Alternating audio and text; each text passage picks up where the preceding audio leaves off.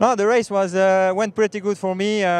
From the start to the finish, I tried to put a lot of pressure and take the more point possible. And yeah, it was really a pleasure to win this race. And I take a lot of pleasure on the bike. And it was a good way to start my European Championship. It's an important jersey because it's 3 years I focus on the Omnium and on the Madison.